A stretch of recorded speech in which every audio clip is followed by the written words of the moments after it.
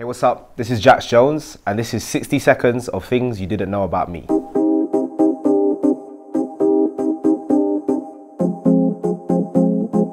My favorite horror film is Rosemary's Baby. If you haven't checked it out before, it's a classic.